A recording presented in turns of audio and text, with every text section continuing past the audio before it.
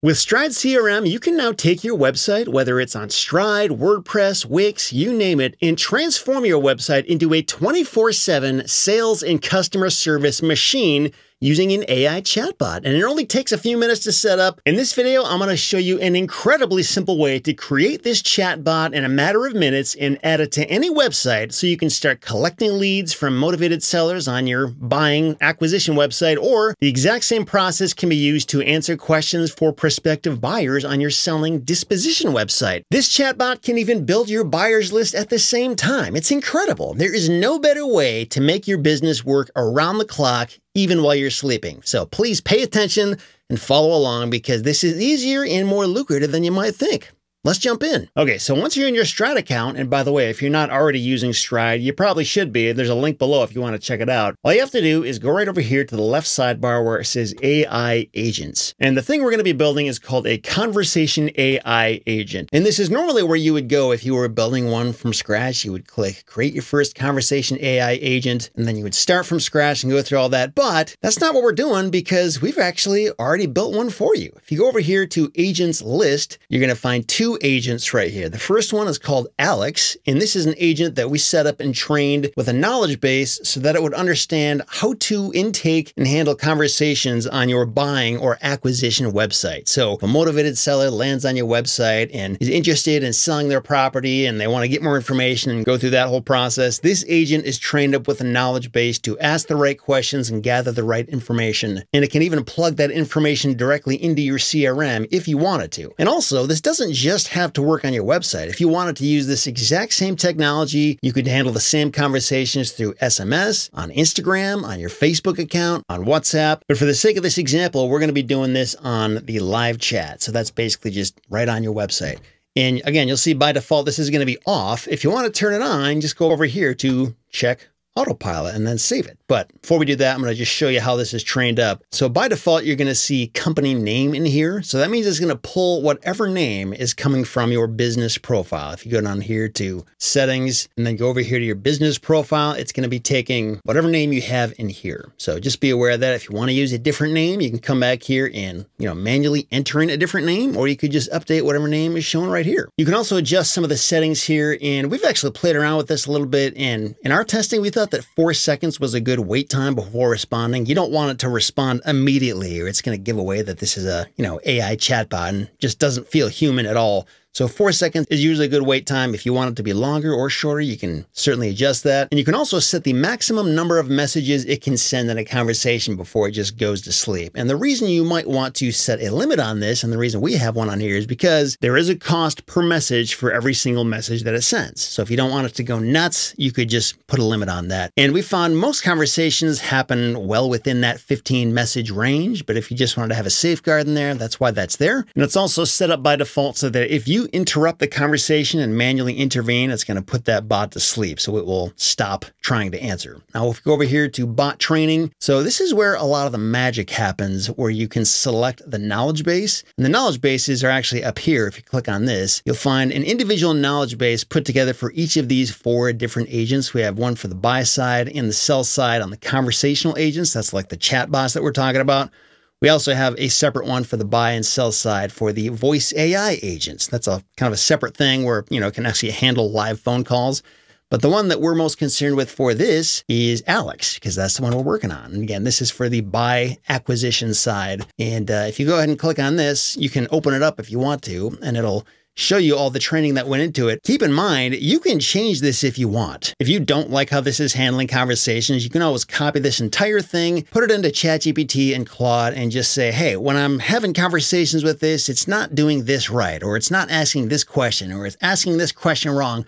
Whatever it is, paste this whole thing, tell it what you want it to change, and it will rewrite the whole thing for you. And then you can paste those updated instructions in here. So that's one way to handle it. Also, one other thing to note, in each one of these knowledge bases, you're going to find this little thing that says AI business name. So if you want this AI agent to actually reference your company by name, you'll probably want to go into this knowledge base and manually override that and type out whatever your company business name is, just so there's no mistaking what your business name is. If you don't come in here and override this, then it will just kind of act ambiguous and not really talk about your business name that much. So this is one of the few spots where you have to actually spell out your business name if that matters to you. But either way, this is where you can find the knowledge base. And if we go back over here, again, go back to the conversational AI agent, go back here to Alex. So right here, we can see where we had selected Alex as the knowledge base to use with Alex. So that's already set up by default.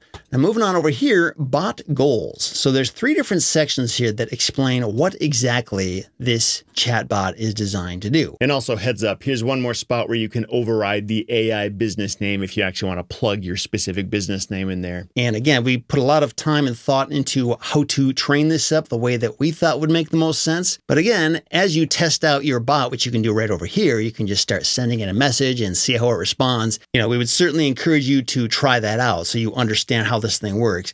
But as you do that, if you find that it's not answering questions or if it's not responding the right way, you can do the same thing here where you can copy and paste this into Claude or ChatGPT. Tell it how you want it to change and it'll change it for you, and you can update this as well. And again, go over here, just give it a try and say, hi. And you'll see it'll wait 4 seconds and it will respond. Hi there, are you interested in selling a piece of land? If so, I can get some details to get started. I'll say, sure. And it will start asking me all the basic questions it would normally ask any seller to gather their information, gather some of the basic property details. And another very cool thing about this is that you can set up actions for this chatbot. So say, for example, if you wanted it to book appointments between you and the person chatting, you could do that. If you wanted it to take the information and put it into your CRM, that's something I find pretty useful. You could do that as well. And keep in mind, by default, it's going to be able to take down the name, email, and phone number of each person is talking to as long as it's built into the prompt itself. So you don't need to create any specific actions for that. But if you wanted it to take some other information like their business name or, you know, anything else that goes into the contact fields, you could do that as well if you manually add an action like this for each conversation. As soon as you want to turn this thing on and start using it, again, just go ahead and click on this, save it, and you're good to go. But there's a couple more things you have to do in order to actually get this thing live on your website. But before I show you that, I also want to show you the other chatbot we put together, which is Morgan. And this is pretty much the same idea. The only difference is this is set up to just answer basic questions on your selling or a disposition website. Or even if you have a separate phone number set up and people start texting in on that, you could have it handle those conversations as well. And it's pretty much the same process. There is a separate knowledge base set up to handle the selling side of things. And also these prompts here are set up with the assumption that you're talking to potential buyers who want to buy properties from your company. So that's all trained into that. And then similar thing here where if you wanted to collect, you know, email addresses and that kind of thing from these people, you could do that and add it to your CRM and start building your buyers list. Go ahead and test it out if you want. Assuming that's all good to go, and you go over here and you turn on either this one or Alex. And by the way, you can change the names if you want to. Feel free to do that. But say, for example, if we wanted to go back to Alex, and Alex is set up as the primary right now, which means it's going to take that one by default when you create a chat widget. And if we go ahead and turn this thing on and then save it, and then go over here to sites. And once we're into our sites, we're going to open this up. Assuming you have a website that is live and active, you could go here, and all we got to do is go up here to settings. We're going to click chat widget down here, and we're going to select Alex, because that's the one we just turned on, and that's the primary chatbot right now. And once we do that, we can go ahead and click save. And once we've done all that, we can go ahead and open up this page, and look at that. There's our chat widget we just set up. So now we can open this thing up, or any visitor can open it up and start having these conversations, and it will work in pretty much the exact same way it did when you were testing it out. Pretty cool, huh? Now, what if you don't have a website on Stride? What if you have a website through WordPress or Wix or some other thing like that?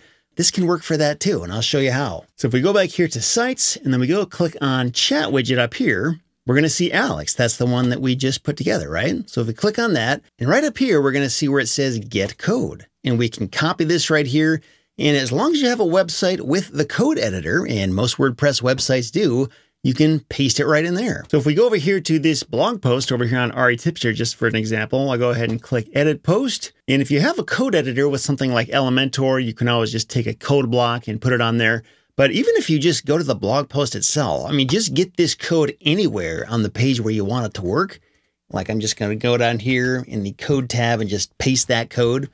And when we update this thing, and then we view this blog post, now we can see that chat widget is right down here, and it works the exact same way. And you can train this thing, again, to say whatever you want. It can be a 24/7 cash cow selling machine. It's not going to call in sick. It's not going to complain. It's not going to show up late for work. It works around the clock, 24/7. There is no reason why you shouldn't have this kind of thing working on your site. And honestly, there are companies out there charging thousands of dollars per month to use this. And as a user of Stride, it's built right in. There's really no good reason why you shouldn't be using it. So all you got to do is go back here to AI agents, find the ones that we've already built for you, pretty much plug and play, ready to go. Thanks for watching. And if you want to see how to set up and use the voice AI agent, which is kind of a similar idea, but it just handles these conversations on the phone, does the same kind of thing, be sure to check out this next video and you can learn how that works.